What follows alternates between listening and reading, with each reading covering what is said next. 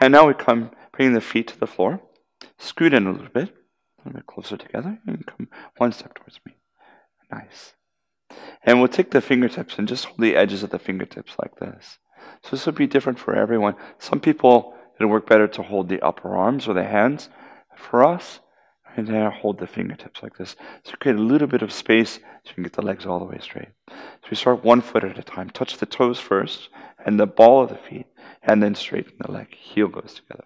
So we get one leg straight, and we hug the midline with the leg. Yeah? And second leg. Nice. Good. Squeeze both of the legs into the midline. Pull with the arms. Lift the chest and try not to round your back. So you don't want to be slumped down here, but rather the lower back is going in, chest is lifting, collarbones are drawing back. And lift your heart up to the sky as you press the feet together. So we're resisting our feet together gently and lifting the heart up and pulling with our arms. Close your eyes, lift your heart, breathe. And if you can, maybe even manage to smile.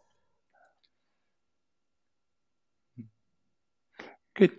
And we'll try a little bit more advanced variation just to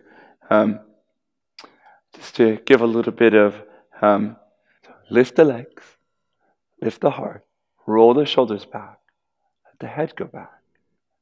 And if you can, maybe even smile. Good. So from here, we'll add a little bit of a challenge if you want to go on. We'll bend one knee. Keep the feet together and slide the leg out to the side. So you don't want to go too far out. You want to keep hugging a little bit towards the midline and then straighten the leg back.